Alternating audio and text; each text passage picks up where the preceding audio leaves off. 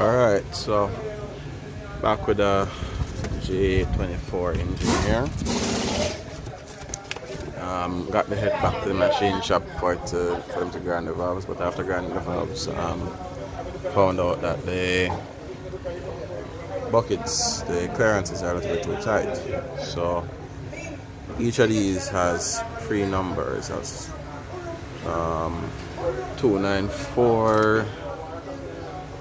This is what now? It's at 292. There's 300, 280, 88. That's the measurement of what the shim on the inside is. Yeah, so there's 2 ways to correct that. Is what I'm doing is taking some material off the top of the valve right there. So each one of these, as you see, doesn't have a bucket. Yeah, that means that I need to sit down and grind them, but it's tedious, but it's the only way I see it being done. I'll show the result of them actually doing that side there, but yeah, so my assumption was I could grind down here, but no machine shop would do it. And the problem I'm having is I don't have anything to do it accurately, so I'm taking a chance with the valve side of it. I'm taking my time and going across the top of the head of the valve, stem of the valve, and just getting it down ever so slightly by thousandths of an inch each time. Put it back in the cam and checking it.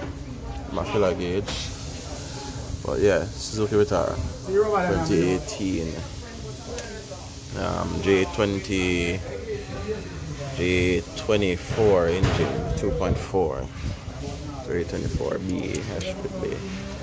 Yeah, so that's the situation now, but I'm just making videos of these weird vehicles that I get on a regular basis because I realize there are not many videos out there, and I think some people have these issues and they don't know how to counteract them, or don't know how to go about them. In my case, I took shims out of another engine that was damaged. Sleeves were damaged in that engine, so it wasn't going to be fixed back. So all these excess amount of shims, say 300, 298, 294, 298, 300, you know, there's different sizes.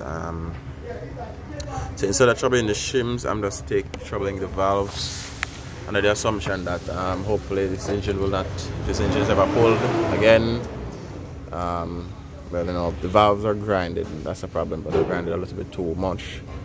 That's the problem with some machine shops. They just do some work, but they don't necessarily know, or they just don't necessarily care. So I'm just stuck with the end result of that. But yeah, this 2.4 should be up and running soon. I'm just taking my time now and getting these valve clearances right, so compression will be, great.